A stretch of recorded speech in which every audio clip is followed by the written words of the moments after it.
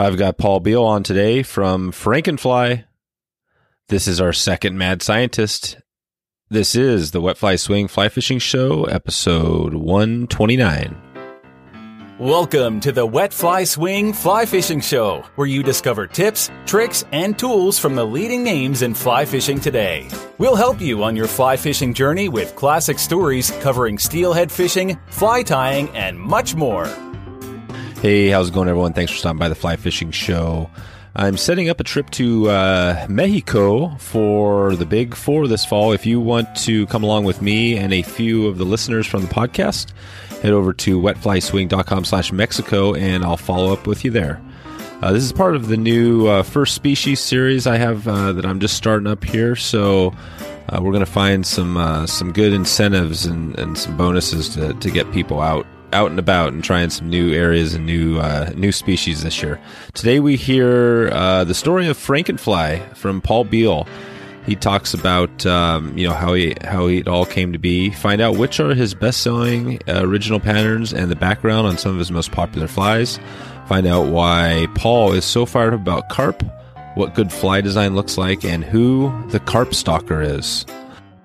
Since 1977, the Fly Fishing and Tying Journal has long been considered the angler's magazine, with original how-tos and technical articles written by the best trout and steelhead anglers in the West. FTJ is committed to sharing exceptionally written essays, fiction, poetry, and in-depth guides to fly fishing destinations. FTJ is one of my go-to magazines, and if you haven't checked it out recently, you can get started by calling 1-800-541-9498 or heading over to the web at ftjangler.com. So, without further ado, here's Paul Beel from FrankenFly.com. How's it going, Paul? Great. How are you doing, Dave? Good to have you on the show here. We're going to dig into a little bit today on your background with the FrankenFly. It's definitely one of those websites. I know a little bit of the background there. We're going to dig into some of that, and then maybe talk about some of the things the new things you have on tap that you're working on now. And I know Carp flies. We were talking about that a little bit off air. That's going to be one of the topics. But maybe just start us off first talking about how you got into fly tying. How'd that all start up? Well, it kind of started a long time ago when my grandpa taught me how to fish at a younger age, and he was not a fly fisherman. He was just a regular standard gear fisherman, and that's how I learned. And but what he would do, he was a handyman. And he worked on things. He had a shop where he worked on TVs and he worked on building things and all this stuff. And he made his own lures. He would take old teapots and he would cut the teapots up for the metal, and he would take, wood and carve it into the lures that he wanted and put it all together. So I was used to seeing that kind of thing. And then life went on and Grandpa passed away and I kind of got out of fishing for a little while. And then my son got back into it. He wanted me to take him out. And so I went out with him, and that got me back into it. Well, then I started reading online, different things about fishing. And then I stumbled upon fly fishing, and I had never tried that before. And then I started reading all the kind of unique names that go along with fly fishing that you might, blue-winged olive or, different names of flies that are kind of odd. And I kind of just wanted to know more, and I kept reading. And then I realized, through fly tying, you could tie your own flies to fish with. And I thought, wow, that would be a way I could be like my grandpa, because I could never do the things he was doing. So that's what really got me started into it. From then on, I studied on my own, and I did everything I could to learn how to fly tie. Mm-hmm. And when did FrankenFly, when did that site begin? Probably about 2012 was probably the first post on FrankenFly. Okay. And can you describe FrankenFly to somebody who maybe hasn't been there, if they're going there, and maybe just talk about, I'm not sure if that's your main thing you do around the fly fishing and tying space, or maybe you just talk about first, describe FrankenFly. Let's start there. FrankenFly is not only a website, it's my fly tying business, but almost everybody knows me from the website. I get comments all the time at shows saying, hey, I've been on the website. I love it. Keep up the good work. But what it is it's basically where I post all kinds of fly tying information, but some general fly fishing information, but mostly I stick to fly tying. It would be videos, or I have interviews with different fly tyers, and the videos I post aren't mine per se. They're from other fly tyers, and I highlight other fly tyers, and I post, e-magazines and interviews, and I might highlight a couple different flies from a fly tyer that I think would be nice to highlight. That's basically what it is. Do you blog? I mean, I know you share a lot of other stuff. Do you also still blog and write articles kind of your own stuff? Yeah. From time to time, I will write about, what I'm doing or what I'm up to, or I'll I don't know, I think it was like a week or so ago, the new bobbin from Loon Outdoors I've been using. So I wrote a little review blog about that bobbin because I like it. So what's the bobbin called? It's a Ergo. I think it's a all-purpose Ergo bobbin from Loon Outdoors. Oh, cool. Yeah, I've got Matt from Loon, who does, I think, their videos out there. He's going to be on here pretty soon, I think. So I'll have to hit him up a little bit on some of the gear stuff. So we got a little background. I mean, it sounds like you curate content and you write some reviews, and then you also tie flies, or what is mostly on the business side, what do you do? What are you producing there? Yeah, I mostly tie flies. I've tied for many different shops. I've tied for some shops in fly shops in Michigan. I've tied for Mad River Outfitters in Ohio. Tight Lines Fly Fishing in Wisconsin. Various different fly shops around the Midwest, and I've tied flies for Deddy Flies out in Roscoe, New York, which is in Livingston Manor now. They moved. And then I do my own flies where I sell them on the website also. Okay. And you do some social media stuff for some other industry companies? Yes, I do. I do social media for Jay Stockard Fly Fishing, and I manage their pro team, which we call the Jay Stockard Pro Tires. I do social media for HMH Vices, and I also manage their pro team of tires. Willowamont Creek, which is also owned by Deddy Flies, the same person who owns Deddy Flies out in New York. It's actually the U.S. distributor of partridge hooks. Oh, okay. And, partridge of Redditch. It's from England. Yeah. And then Rainey's Flies, if you're familiar with Rainey. Yeah, Deddy's Flies. Yeah. I had Rainey on in a past episode as well. Is it the Deddy Flies? Can you spell that? Deddy Flies is spelled Dette. Okay. And then flies. Yeah. All right, cool. I'll put some links to some of that stuff in the show notes. You also mentioned you do interviews. So are these interviews? These aren't necessarily like a podcast, or where are those being posted? Yeah, they're posted on FrankenFly. They're not a podcast. They're just text. What I do is I'll just write all the questions in an email, and I'll send it to this person, and they'll answer them on their own time and send them back when they're ready. And then I put the post together, and I make sure I include photos with the interviews each time I post them. Gotcha. Okay, cool. Yeah, I see that you got a few here. And then out of those interviews, do you know which one, do you have a favorite, or do you have one that was like your most popular? Do you follow your Google Analytics and stuff pretty close on your site? Yeah, I do. I make sure that the site is being visited often. Uh-huh.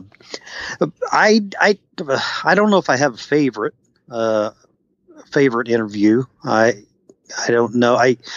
Some of the recent ones. I tell you, the most recent one that comes to mind is Wayne Sampson, and he's a fly tyer, and he was a kind of a disciple of Chris Helm, which was a kind of a legend with deer hair tying. So it was good to put Wayne up there, because I've known Wayne for years, and I know he is a very good tyer, and I don't think he gets the recognition that he deserves sometimes. So. Okay, cool. I'll find that one and put a link out to that article as well. What do you think? I mean, you mentioned, I guess if you think about, again, we kind of talked off air just for a second about this, but the things you do best, it sounds like streamers are something that you're most well known for. What do you enjoy doing, and what are you working on right now? Well, I enjoy doing. I've enjoyed for years doing streamers, and I do some of my own poppers. I have like a FrankenFrog that I've come up with using kind of Rainey's Flies foam poppers and putting them together in a certain way to form this frog. But I work on some bass flies and streamers, and but lately I've actually been into carp flies. So at the end of the last season here, I caught a fairly large grass carp, and it just changed my whole perception of carp. I mean, I've had this thing with carp for years where I've always looked at the flies and I've always been intrigued by them. But at the end of the season, when I caught that grass carp, it just really kicked me into high gear, and that's all I've been thinking about. That's cool. Yeah. So I've dove into really designing my own carp flies now, and I'm really gearing up for this next season here. What on the carp flies? If we just stay on that track for a little bit, what do you think? For flies, what makes a good carp fly design? Well, to me, I've really researched the best I can out there of what carp flies are available. And if you dive into a book like Jay Zimmerman has, he had a really nice book on carp flies that came out, and also Dan Frazier. It says an intro to carp flies, but really it's just a well-balanced book of kinds of carp flies. It's really not an intro. It goes even deeper than that. So between those two books and everything I can view on YouTube or read, it varies on a good carp fly. The main thing is you have to have a fly that rides hook up, because you're bouncing this fly on the bottom quite often, because of course the carp are feeding off the bottom most of the time. Although they will chase a fly. Sometimes, not always. It just depends on what water you're in and how your area is. But a hook that rides up, what I've been concentrating on is a kind of a tail that comes up in the back a little bit, of some type, and some weight on the front. And the weight you kind of got to play with too. Sometimes you want to something that'll sink fairly quickly, or a lot of carp flies use bead chain eyes where it won't make such a noise when you're casting it out there and somewhere near the carp, so you're not spooking them. So I've kind of played with both, and that's what I've got about 3 different ones that I'm really happy with right now, that I'm I'm ready to throw this next season here to see what'll happen. Nice. And where are you at? What location? I'm in Terre Haute, Indiana. Oh, in Indiana. Okay. And is carp, is that a pretty popular fishery out there? In my area in Indiana, it's fly fishers are kind of rare. Mm-hmm. I mean, we've got some in Indianapolis, which is about an hour away from me. And there's, I can count on one hand of how many are in my town. But actually the carp water around here, there's quite a bit I can get to. And also there's a guy in Indianapolis who is a good friend of mine, Eric Correa. If you go to his Instagram, it's Carp Stalker 1. He's really been great to talk with and get his insight on carp, because he's done it for many years, and he loves it. So I'll be fishing with him at the beginning of the season too, throughout the season. So we've got some trips already planned around our area. So when's the best time to fish for carp out there? Well, it starts in May. We'll probably start, you could start a little bit earlier and see what you get. They spawn early. But May through the summer, and mm-hmm. I've even seen Eric. He's been even posting photos of him catching them this winter, and I don't normally fish during the winter, so around this area. But he's been hitting it and doing well. So cool. How have the winters been? Has it been a little? Is it cool out there right now? It's about 32. It hasn't been too bad of a winter. We get worse winters than this, especially, but it's been pretty mild winter. Mm-hmm. Cool. And I was looking, back to on the website on FrankenFly. So do you do you have a YouTube channel? Do you do videos out there, tying videos and all that stuff? No, I don't. I've been asked that many times. I just never got to the place where I felt like I wanted to get all the equipment and make sure everything was just so, and and get a good space and, put the time in. And really what really scares me about it is the editing. Yeah. Yeah. That's right. Which I'm sure you understand, even with the podcast. Yeah. No, audio takes some time, but video is a whole nother level. That's for sure. Yeah. So what do you, when you're choosing, so you're grabbing stuff out there, how do you choose what to post? I mean, what do you, is it just you posting, and do you just choose whatever, how do you go through that process? 'Cause you're posting every day, aren't you? I try to post every day. I used to religiously for, I don't know, until about 2 years ago. I probably posted every single day, even on the weekends. I get pretty busy these days, so I take the weekends off most of the time. But I try to post every day through the week. So I think we have a good feel for your site. I mean, it's pretty straightforward, right? You post things that you see out there while you're searching online, and do you, and social wise, where do you spend your time on social media, for at least for the FrankenFly? I spend a lot of my time on Instagram. I really like Instagram.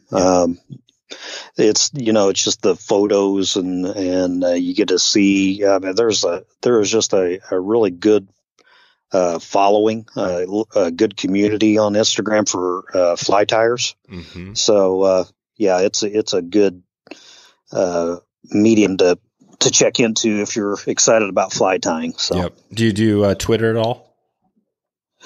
I've done Twitter in the past. I don't normally do it for the stuff I do, even for the companies, because I didn't see much return when I did it. So okay, cool. Well, I had a couple questions here from these are some from our Facebook group. This was Gil, who was asking about. He had some struggles with tying tiny wet flies. Have you ever tied many wet flies, or would you have a tip for people that are tying a small fly? I'm not sure if you even focus on that at all. Well, at one time I did. I went through a phase where I tied Flymphs, I don't know if you've heard of Flymphs. Yeah, it's Dave Hughes, right? Or I think it's Hughes, yeah. And there is I think there still is a Flymph forum. Nice. It's a small little community that ties Flymphs, and it's a soft hackle type wet fly. I don't actually tie the classic type of wet flies, but I went through the whole Flymph thing and really got into it for a while because I found it really cool how, once you figure out, how to do it and how it's supposed to be done, it's kind of a relaxing fly to tie. I don't know if he's talking about those kind of wet flies, or is he talking about the classic wet fly? Yeah, you know what? I don't know exactly, but I think either one. I think about it. I think he might be talking about. I would say he's probably talking about the class, maybe the smaller. Right, classics are probably a little harder than tying the Flymphs. Yeah, I never really got into the classic wet flies. Yep. Yeah, totally. Yeah, the classic wet flies are just like classic dry flies, right? It's like another level there as well. That's right. So you don't like tying, so you don't tie much of the super tiny stuff, or that's not something you really enjoy. The small, when I first started tying quite a bit, and especially when I tied for some Michigan shops like Gates, Lodge, and Northern Angler, they would ask for like Michigan dry flies or things that were like size 10 and 12. The smallest I would probably go for one of those shops would be like a size 16. I wouldn't go much past that. So at around that time, I got into tying Michigan dry flies quite a bit, especially the classic ones. There's quite a few of them if you delve into it. Yeah. What are Michigan? No, I'm not even familiar. So Michigan dry flies, it's a whole niche of its own thing. Yeah, it really is. There's been some dry flies in Michigan that were created quite some time ago by different fly tyers that are still used today up there. Even when a guide will take you out, you might use a Roberts Yellow Drake. That's a classic Michigan dry fly that was created. I don't know. I think it was if I remember right, the 60s. And they still use it. They'll say, hey, put on a Robert Yellow Drake. That'll do it. And, there's several of those. There's a Borcher Special is still used up there. That's a classic Michigan dry fly. If you look up some of these flies on my website, cool. FrankenFly, you'll get some. If you type in the search box in the right-hand corner, it'll come up with some results and tell you a lot about that because I wrote about the history on a lot of those. Gotcha. Yeah, I'm looking at a page right now, michigandryflies.net, and it says, it says their purpose is to preserve brook and brown rainbow trout dry fly patterns created in Michigan by Michigan Tires. So there you go. Yep. Awesome. Well, there's a new show topic for me. I'll have to add to the list. I've been wanting to get into, one of the things I've been wanting to get into is the classic, like the Catskill. I find a guest that can really, talk about the Catskill style of dry flies. Well, then you should really contact, I talked about Deddy flies earlier. You should talk to Joe Fox if you can. Okay. He is the owner of Deddy Flies, and he's actually grandson of Walt Deddy and Winnie Deddy. And if you look up those names, they are classic Catskill tires, and they were very well known in that area. Nice. Okay. Yeah. I think I might have heard of Joe somewhere along the way. I'm sure I may have even contacted him. What now in your area, what is your home river or home water do you consider? I would say my home river for me is Sugar Creek. They call it Sugar Creek. Yep. Okay. And what's that like? If you take us to Sugar Creek, are you catching, is this a trout fishery or there carp somewhere in Sugar Creek, or what's that look like? No, it's actually a smallmouth bass. Oh, wow. Fishery. Yeah. And it's got, what's nice about it, it's really beautiful in some spots because it has a lot of limestone. Indiana limestone along the banks and big, large limestone rocks in certain areas. Mm-hmm. So, and is it pretty popular fishery? I mean, smallmouth, I guess you have smallmouth and largemouth. You kind of have a little bit of everything out there. Yeah. It's got Sugar Creek has some largemouth in it, but it's mostly a smallmouth fishery. And if you say, "Hey, I went to Sugar Creek," I fished Sugar Creek last week. Yeah, everybody knows what Sugar Creek is around here. Yeah. Yep, that's it. That's it. And are there locally? Do you have a few fly shops around your area? And what city are you in? I'm in Terre Haute, Indiana. Okay. I do not have a fly shop in Terre Haute. The closest fly shop for me is in Indianapolis. There's a fly shop called Moving Waters. It's in Zionsville, and it's pretty much Indiana. It's right there in Indianapolis. And there is Fly Masters, and there is a Orvis store in Carmel, Indiana, which is another extension of Indianapolis right there. Gotcha. And I actually worked at that Orvis store for a while as the fishing lead. But oh, really? Yeah. Huh. So yeah, we kind of skipped ahead to the FrankenFly thing, but after you mentioned back your grandpa got you started, how did you? I mean, you got into fly fishing. It was just a slow, gradual process, and then at what point did you get into where you were making this your kind of a full-time income sort of thing? Let's see. It probably happened. I mean, I just kept working on everything on fly tying, fly fishing. I had actually a certified fly caster living about 40 minutes from me that I was able to get a hold of, and he still fishes with me today. And he taught me how to cast, and then I just worked on it from there. But I think it was about 2016 I think 2016 is when I went and was able to do it on my own. But it was just not all tying flies. I didn't feel like I could have enough income just tying flies. So that's why I added, I used to be a computer guy way back. And so I was able to get into the whole social media thing. Gotcha. And that's what helped me. Yeah. That's how you did it. Yeah. So that's where the social comes from. You had a computer background. Right. Yep. Yeah. That's. Do you find that challenging to keep up with the industry as things change, or is that something you kind of enjoy? You're something you're good at? No, I really enjoy that part of it. I'm always. I mean, even when I'm not posting for one of the companies I work for, I'm still on there browsing everything I can about fly fishing or fly tying in general. Yeah. That's right. That's what I heard. I think I heard you talking about that, how you basically that's where you get a lot of your links and content for FrankenFly is the stuff you're out there looking on social for these other companies. And then you find an article that looks interesting and then you kind of put it in the back of your head for later, right?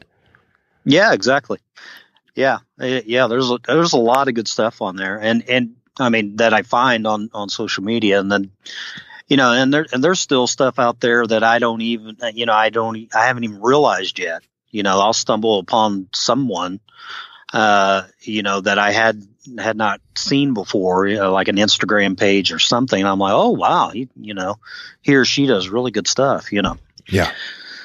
Yeah, there's a ton of. That's the thing. There's no short supply of people out there. I mean, how do you filter through the good versus the bad? You see, do you watch? So you watch these videos and you kind of make a determination. Is there some stuff? I mean, what do you think percentage wise? What is stuff that's, because you hear people talk about that a lot. Like, you got to be careful of YouTube, watching fly time videos, a person might've just started. How do you filter between the good and the bad? Well, I think,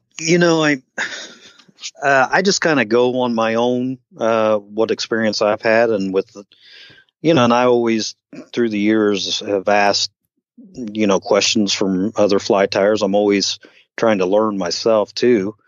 And I think between what I've learned from others and what I've, learned myself, I just kind of use that knowledge the best I can and try to determine if I think, maybe this YouTube video is a good video. And some you'll see right off the bat that, I can tell, Yeah. he might just be starting out, but that's fine. Everybody starts somewhere, but it's not something I want to put on there and, say, hey, you need to pay attention to what this guy's telling you or something like that. And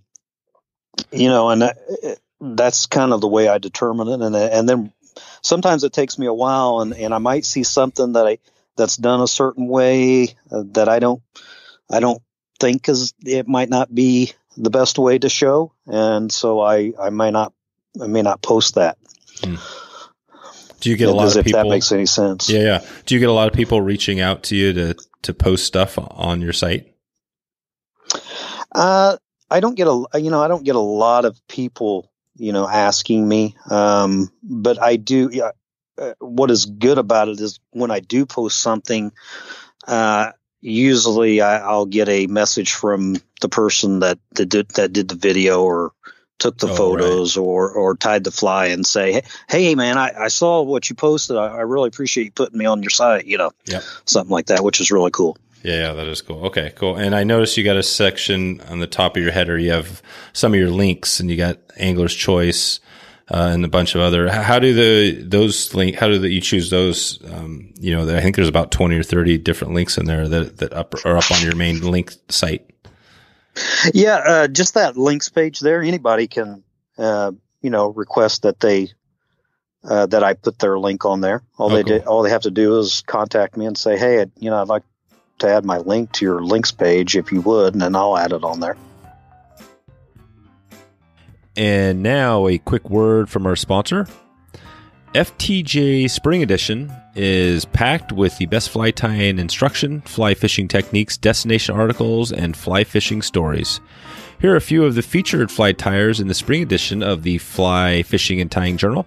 Master fly tyer Dave McNeese begins his multi-part tutorial on the secrets of dyeing your own materials. I know this is a hot topic because I've been hearing about it from some listeners of the podcast, so this is going to be a big one. This is going to be super helpful.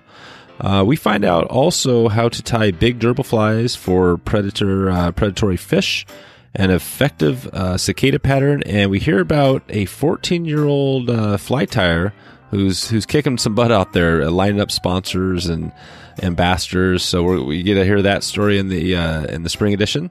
Also, Gary Lewis gives us a little rundown on Diamond Lake as he heads out there, and we're also going to be heading to San Diego with Joe Warren, who talks about tuna, dorado, wahoo, and more.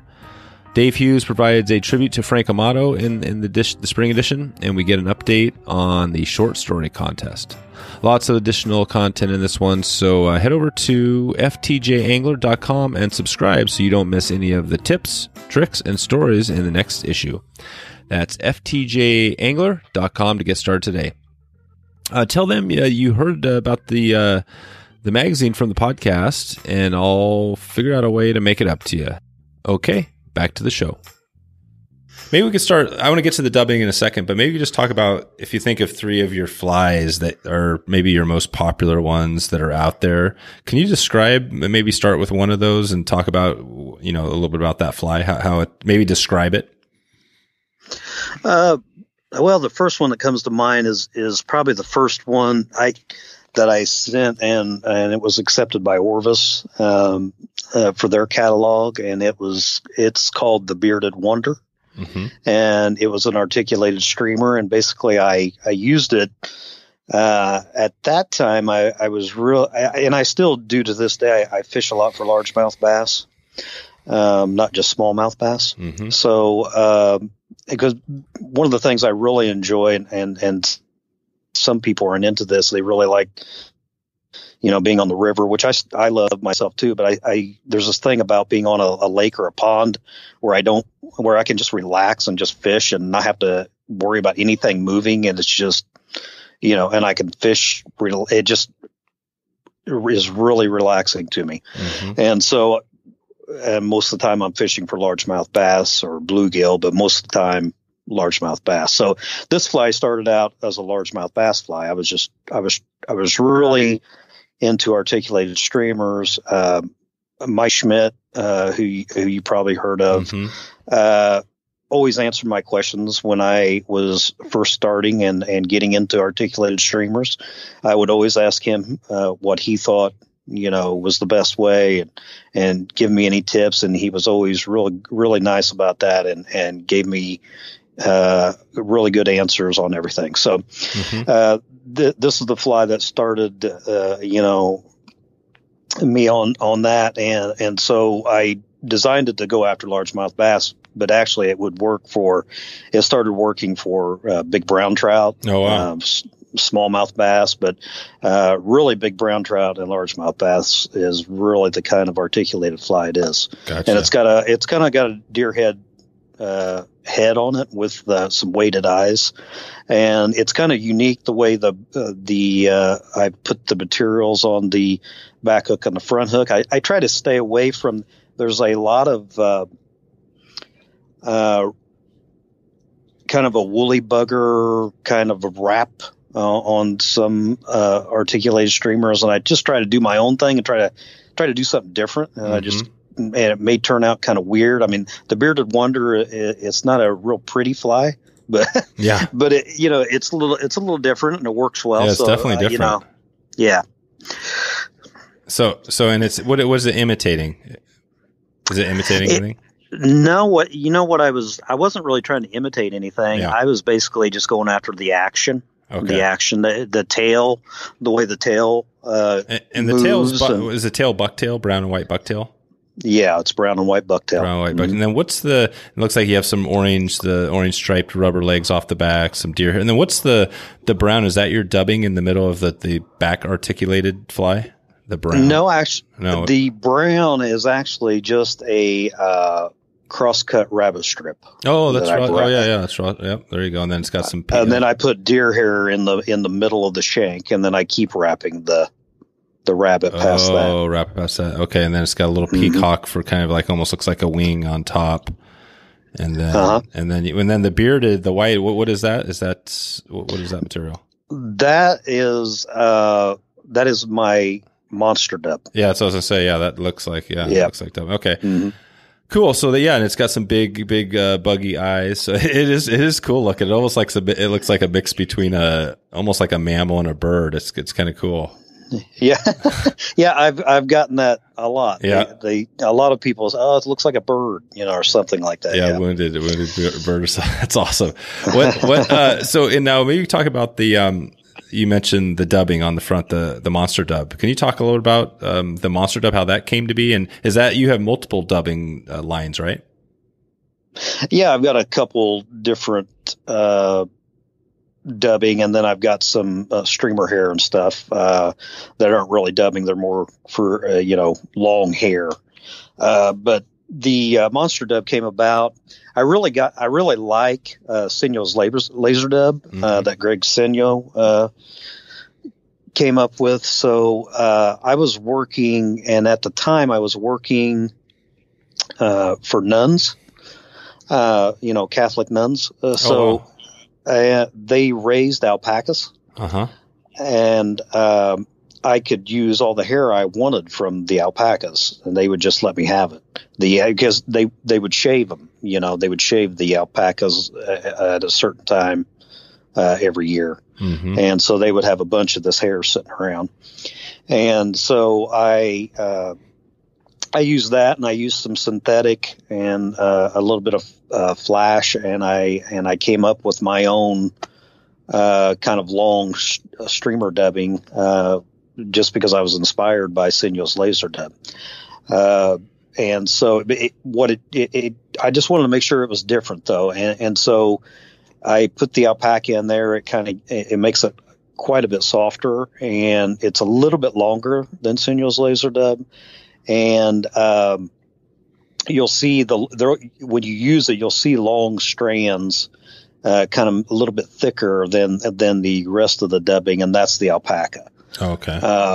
So it's at the time that was the first material I made. And at the time I was just trying to come up with something that was, well liked and could be used a lot. And I wasn't concentrating on how to make it. And so if I would go back again, I would figure out a better way to make it, because it takes me a long time.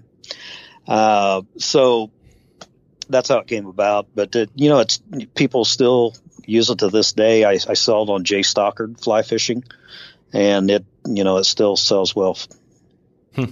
Cool. How do you make that, the monster dub? I have to put it basically on a kind of like this wool board. You ever seen like wool carders? They have these like metal thing, like little needle things, kind of like almost like a dog brush, but a dog brush won't work right. Oh, okay. You have to use like a wool carder, kind of like this, and I got a large one, a really large one, and I have to scrape it. I scrape it all after I put all the materials and blend them. I scrape it to make it. Oh wow. Mm-hmm. So okay, and then how would that compare to, say, what is a more recent dubbing that you're making? How would it be different as far as the process of making it? Well, the hair, to compare it to the hair that I make, like the werewolf hair has become pretty popular. People like it. It's a synthetic mixed with a wool, and I blend some flash into it, and I just do it all with my hands. I don't even use any kind of tools. Mm-hmm. I can just blend it all. I've figured out a way to just do it with my hands, and it doesn't take me near as long as the other stuff. So, yeah. So, are you at a point where you're thinking about maybe, having somebody kind of hiring that out and having somebody else to do it, or is that something you're still handling? No problem. I'm still handling it for now. Yeah. I've thought about that from time to time, as have someone else handle it, but I'm still okay with it now. Yeah. Gotcha. Okay. Well, yeah, I mean, we started talking a little bit about the carp flies, but I think that, we could maybe touch on that a little bit before we get out of here, but I was just kind of stay on that. You mentioned we talked about that first fly, the bearded, what was the bearded wonder, or what was the? Yeah, bearded wonder. Do you have another couple of flies you might throw out there that are, popular flies that come to your mind? I think the one, I'd mentioned the FrankenFrog. That's really been a popular fly for me here the last couple of years after I came up with it. Every time I'm at a show, people, they really are, they really go kind of crazy over that fly. They like the look of it. I mean, it looks like a frog, and, they ask me all kinds of questions about it. And then, I was just trying to, at the time, I was just trying to, Rainey sent me some of their popper products, and Jesse said, hey, see what you can come up with, just try something. And so I had a table full of popper bodies, and I was just sitting there trying to piece them together. I wasn't even trying to go after the look of a frog. It just kind of worked into that after I started, piecing different, that don't look right. And I wasn't even trying to mimic anything. I was just trying to come up with something cool, and then, once I had those certain pieces put together, I realized I could make a frog out of it. Okay, this could probably work. And then I had to, figure out how to, get the legs to go a certain way, or, how to attach them. Yeah. And one part of that fly is some lead. I wrap some lead around the bend of the hook. And it's not, people think it's because their first reaction is that I put that back there so the back end will go and sink a little bit, but it's not. I just put it back there so it lands straight up every time. Oh, yeah. That way you don't have to worry about the frog flipping around on you on its back or anything like that. It will land straight up every time. So that's been a really popular one. The other fly I would say that's been popular for me is the bluegill belly bean, and it's a small fly that I came up with for bluegill that I was fishing for in a pond, and actually it's the more I use it, the more species it catches. That's what I caught that grass carp on at the end of the season. It worked really well for that. I sent it to Eric, the carp stalker over there in Indy. He caught carp on it, and He said it's an excellent carp fly. And I've also used it for smallmouth bass. And I sent it to a guide, Debbie Hansen, down in Florida, and she used it and was catching cichlids with it. So it's been used for all kinds of things, and I still get comments on it. It shows,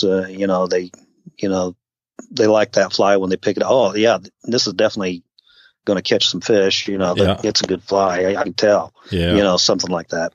Is that a jig hook used on the bluegill belly bean? Yeah, it's a jig hook. It's actually a Daiichi.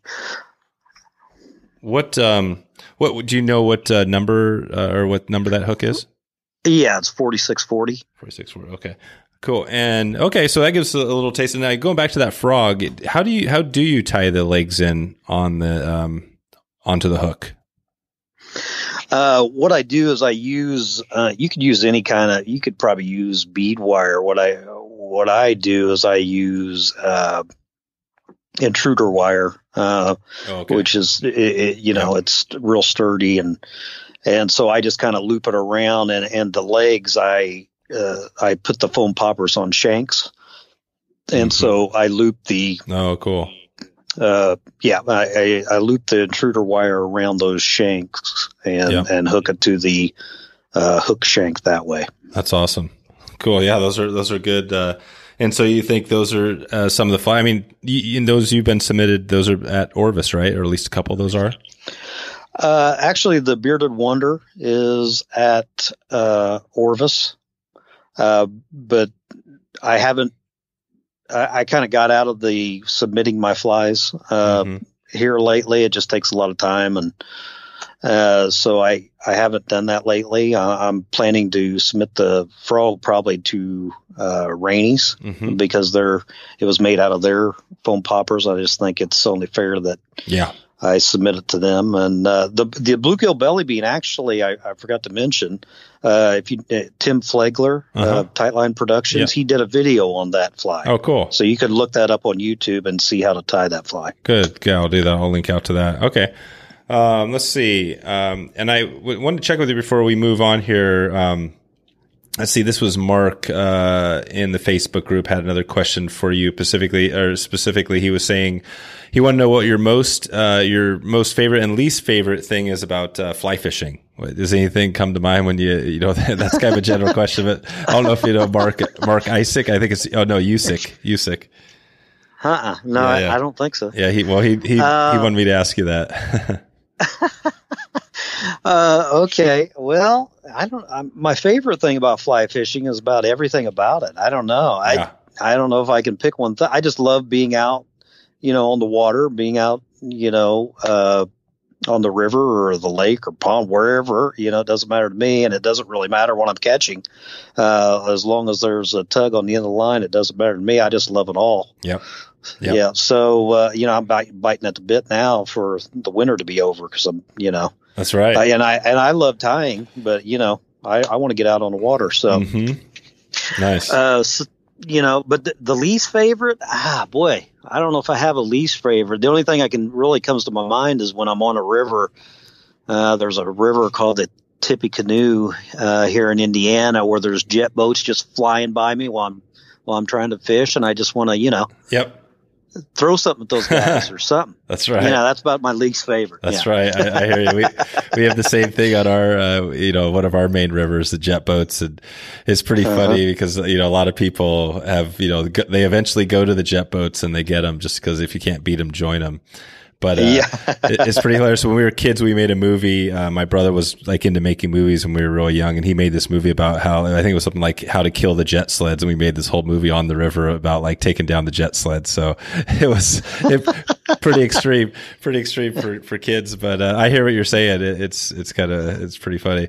Well, before, I guess on that line, as far as love, fishing or whatever, do you think you're a better fisherman or a better fly tyer? Oh, I'm a better fly tyer, I think. Okay. I love to fish, and I don't I really don't. I just really think I'm a better fly tyer than fisherman, because sometimes, I'll go out and not catch what I want to catch, but yeah, it happens. Yep. There you go. There you go. Okay. And what about your tools, vices, vice tools? Do you have a main vice you like to use company wise? Yeah, I use HMH vices. Okay. I use an HMH TRV, which is their newest vice. And then I also use an HMH standard that's been around since the 70s. Mm-hmm. So, those are my main vices. Yep. Cool. And then what about, it sounds like you're using some loon stuff now for tools. Is that, you got a little mix of stuff you're using there? Yeah, I'm using a lot of loon tools. I really like their tools. I do have some scissors, some specialized scissors that Deer Creek makes, and I just posted them on my Instagram not too long ago. You'll probably see a picture of them if you go there. But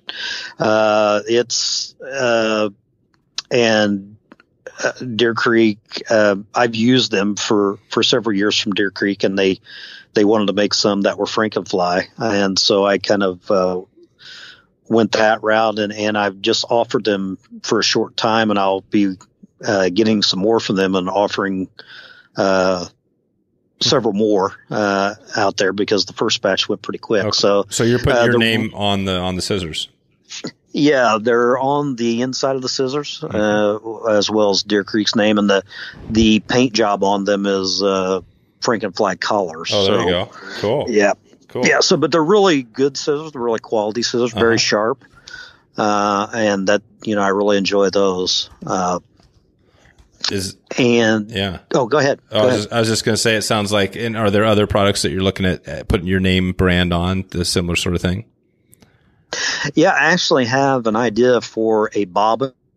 I've already have it all drawn up and everything. I just, I haven't got it manufactured yet, but yeah, I'm thinking towards that way. Okay, cool. Yeah, I'm looking at them now. The Deer Creek Pro Razors scissors, right?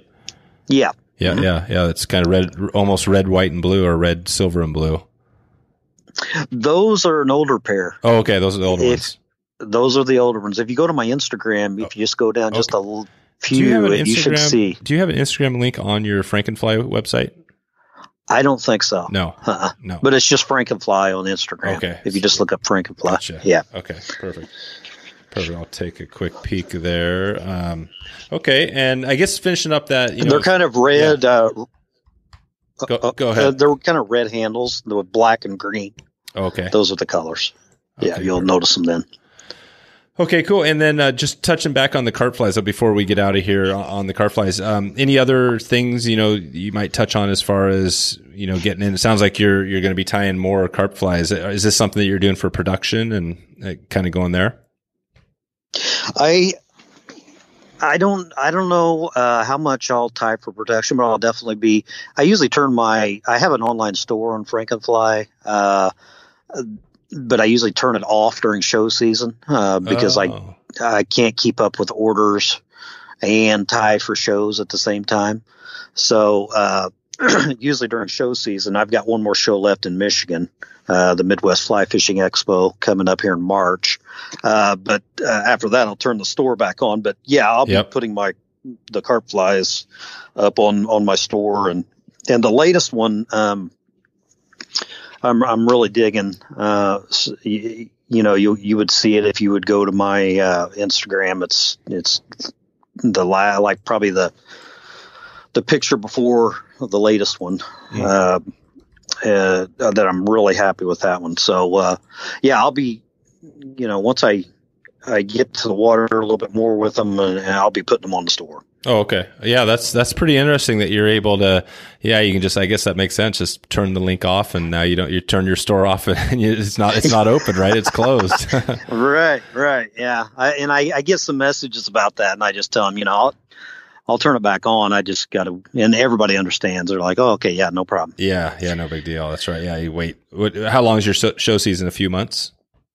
Yeah, it's only a few months. It's, usually I go to shows January, February, and March. So Okay. after that, Gotcha. it's done. Yeah. Well, what's your long-term plan with all the stuff you got going? Do you have any plans with FrankenFly? Are you going to keep doing what you're doing? It sounds like you're not posting quite as often as you used to. Do you have an overall goal for that site? No, and I don't see no end to it right now. I still enjoy doing it, and I still, like getting out there and posting, interesting things. So, I'll keep posting on it. I don't have any, end goal. I'll just keep expanding, as much as I possibly can. And then I'll just keep posting, information, as long as people are interested in reading it. So, Yeah, we've had this conversation a couple times. I've had a few older guests that have been on with sites. Well, one of them, westfly.com, was out in the West. It was a big, at the time, a pretty big website for kind of Western trout fishing and stuff. And he pretty much just closed it up just recently, shut up the doors. And it must have had thousands of articles on it.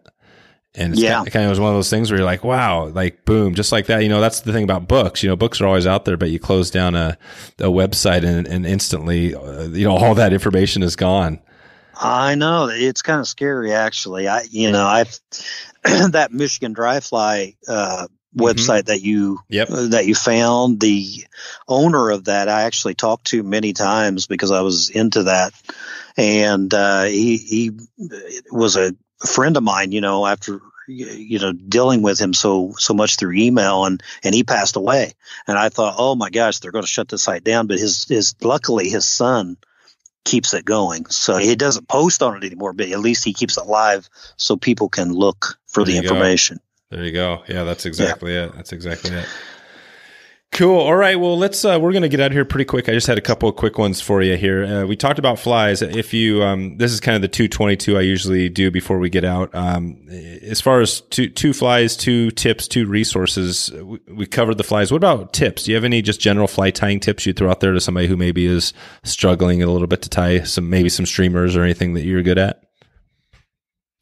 I would say, the major tips is, watch, YouTube videos, go to, shows, watch other fly tires that you find interesting, and, ask them questions, usually, they'll be glad to answer any questions you have. Yep. Or if you see somebody online, send them a message, say, hey, how did you do that?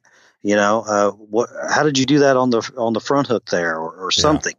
Do you struggle at all responding to people that are asking, you know what I mean? Like if you get emails, or can you keep up with everything? No, I keep up with everything. I get a lot of emails from different places, but and from the companies too. But I just do my best and answer as best I can when I don't mind getting emails or questions.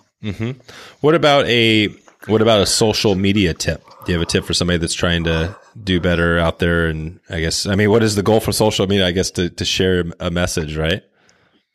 Yeah, share a message. I think the best thing you can do is learn. And I'm not the best photographer. I just do the best I can. Just try the best you can. Try to get a good photo of your fly and try to tie the best looking fly you can tie. It doesn't have to be, great looking but tie it in a quality way, tie it neatly, to display it neatly, because people are really drawn to that, especially on Instagram, a nice looking photo of a nice looking fly. They're me. And the other thing is it doesn't have to be all about that. You need to make sure you go out and you test these flies, you make sure they swim correctly.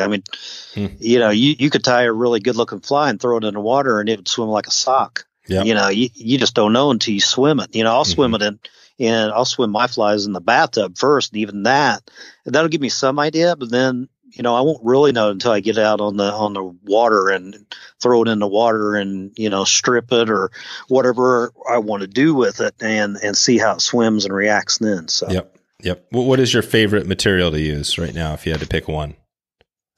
My favorite material to use right now. It's got to be your dubbing, right? Yeah, I got to say monster dubbing. Yeah. Monster dubbing, I just use that. You can just use that in so many ways. Yeah. Yeah.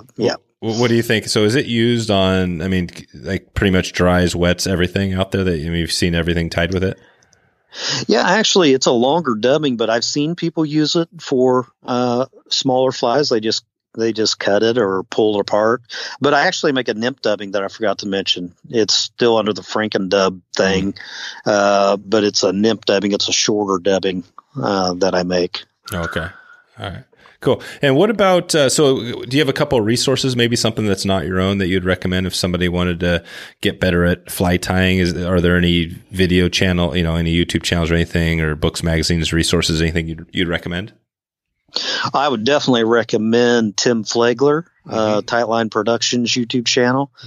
I mean, he's a phenomenal tyer, and he will really show you some tips that you may not even think of yourself. And even as a beginner tyer, he's showing you the correct way to do things. So and he explains as he ties. So it's a good resource. Yep. Yeah, Tim. He does a great job for sure. One of the best. Okay. And then any other channels or magazines or any websites that you follow out there? I visit Fiberglass Manifesto pretty much daily with Cameron. Yep. That's an excellent blog. It's really interesting. He puts a lot of different content on it. And actually, that's the guy I asked about when I was thinking about starting FrankenFly, and he said, go for it. I think it's a great idea. So, but yeah, no, I still follow Cameron, just because I really love reading his content. And I think I like Brian Wise on YouTube, fly fishing, the Ozarks. Okay. It's more of a, he plays, music and ties, but it's cool. It's really cool to watch him tie, and then he goes through streamers, and it's cool. It's cool. It's he doesn't talk and explain, so it's probably not good for a beginner, but it's a cool thing to watch. Just to watch. Yeah, it's something maybe to put it on in the background. A little music. Yeah. Nice. All right. Well, we're just about there. Let's see if I had one more question here just on, I was kind of curious, your area. I mean, we talk a lot about some of the conservation issues in our area. We don't dig into it too deep, but are there any conservation issues out in your neck of the woods you might want to highlight here, just so people are aware of, and maybe there's a place they can, do something? I'm not sure. You don't hear much about Indiana. Are there any hot topics out there? Yeah, the problem that kind of bugs me with Indiana is, we have a huge river here called the Wabash River, and that's basically what the tributaries are. Some of the rivers that we fish, like that Tippecanoe that I mentioned, Sugar Creek, stuff like that. It all stems from the Wabash in some way. So the Wabash has definite issues. They still, there's signs posted, that they dump, crap in there and, whatever. And it's, it could definitely be cleaned up. And, just to give you a quick, idea about that, the Wabash, you go by and it's just looks like a muddy, nasty river, huge river. Okay. And so I was telling my wife for the first time that when we were going up to Michigan, I said, hey, we're going to go up and I want to fish this Au Sable, the Au Sable River. I'm hearing a lot about it. She's like, you got to be kidding me. We're going to drive up there and see some muddy river. You want to get? And I'm like, no, this isn't like the Wabash. Okay.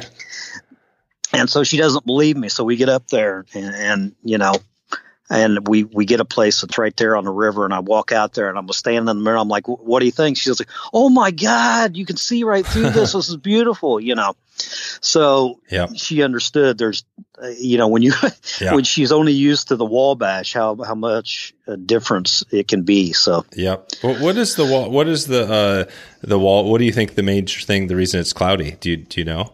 It's a huge river. I mean, it's a big river. It's not something you could wade. It's deep. I mean, it's a big river. So, but it's still, I feel like, putting all the crap they do, and Yeah. you know, it's filtering through the tributaries too. I mean, the tributaries aren't as muddy. I mean, you can go to go to Sugar Creek, and you know, it's quite a bit clearer.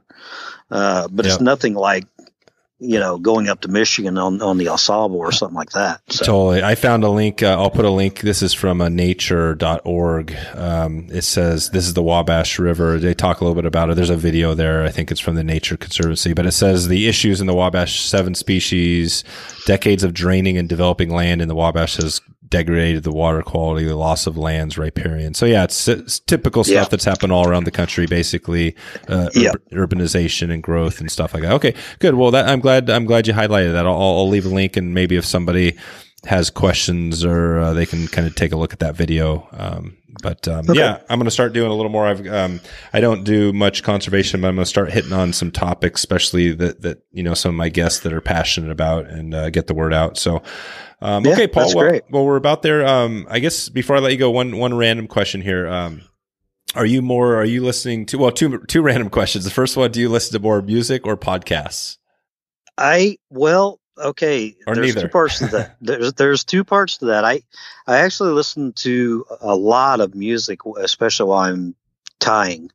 But actually, when I drove back and forth to Orvis, or I'm going to Michigan for a show, or anywhere for a show, I'll put on a podcast. Yep. So, yeah. So I I listen to both. Yeah, in different ways. So. Do you have a non fly fishing podcast you enjoy? No. All fishing. That's cool. All right, good. It's all fishing. Yeah. Good. All right. Are you thinking about? You got this little thing going? I guess it's the written word, but have you thought about starting your own podcast? No. I'll leave that to somebody like you. Yeah. You do a much better job. Yeah. All right. All right. And so this one came from Joe Jackson in the Facebook group. And again, this is at. No. This is going to be a good one. You're going to be ready for this one. This is it's a 1-word question. Beard. I don't know if that was it. I just highlighted that was. What is he? I don't know. Maybe he's thinking I should grow a larger beard. I don't like him. I think that's what it is. Yeah, exactly. Yeah, I need a bushier beard, maybe. Yeah, I'll have to ask him. Yeah, he's here in Indiana. Joe is. Oh, cool. Yeah. Cool. Yeah, Joe. Yeah. Okay. Yeah, he was calling. Yeah, he's in our. I got a little group at wetflyswing.com/group. It's just our Facebook group, and. Yeah, I occasionally, when I have questions for people, if I have time, I'll just reach out and say, "Hey, does anybody have a question? I've got Paul coming on or whatever." So yeah, it works out well, because that's the good stuff that I would never know anything about that. I wouldn't even know, right? That's the amazing thing, right? We haven't even seen each other in person yet. Yeah, I don't either. Yeah, it's kind of crazy, but okay. This episode has been, we kind of jumped around a little bit, but any takeaways if you had to look back on what we talked about here from today? Would you have one takeaway from today? I just hope I gave some interesting information. I didn't bore anybody. That's, yeah. I don't know. But I really enjoyed the questions you gave. I thought it was really, really good. Cool. Yeah. I think it's, I think that some of the stuff you've done, like in the dubbing and just the website, you know what I mean? You've got a website that's out there that, like you said, people come and they find you through that. So it's a resource, same thing with this podcast. It's just providing some resources for people. So that's good. In the next 6-12 months, anything new you got coming you want to let us know, with, you yourself or the business or personally? I don't, I've got some ideas, but I'm not sure if they'll pan out, and that, and I can't really say something about the biggest plan I have right now, but there might be something of a surprise coming. Yeah. Oh, cool. All right. So we'll check back with you in 6 months or so. Yeah, exactly. Yeah. Okay. All right. Paul. So I guess FrankenFly.com, they can kind of check out your stuff there and reach out to you on Instagram might be the best place if they have questions. Yes. Okay. Yeah, they can always message me on Instagram.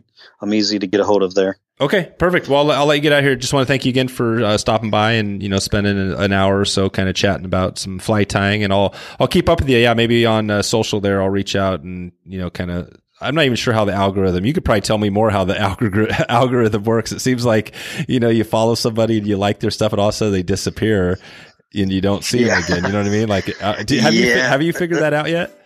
Well, on Facebook, it's just Oh, it's really bad on Facebook. Yes, exactly. Well, yeah, exactly. Now Instagram, I don't find it so bad. I pretty much find who I need to find. I mean, my pro team members, I don't have any trouble finding when they post something. So cool. All right, Paul. Well, we'll let you go, and I'll check back with you at a later point. Yeah, Dave. Hey, I really appreciate you having me on the podcast. I think it's really good that you're doing this, and it's really cool. And I'll definitely keep listening to you. All right. Yeah. Thanks again. We'll talk to you later. All right. Thanks, Dave. All right. See you. So there you go. If you want to find the show notes with all the links we covered, just go to wetflyswing.com/129. And would love it if you could take a second and click the subscribe button if you haven't already. And also, if you haven't done it on Apple Podcasts, that would be awesome. If you could go over there and actually click the subscribe button there, that helps tell Apple that people are listening, and will help us find a few more people to hopefully help find a few more fish. That's all I have for you today. If you have any questions, please check back with me. Thank you for your support, and want to thank you for stopping by today. Looking forward to maybe catching up with you on the river sometime soon, or maybe online. Thanks for listening to the Wet Fly Swing Fly Fishing Show. For notes and links from this episode, visit wetflyswing.com. And if you found this episode helpful, please subscribe and leave a review on iTunes.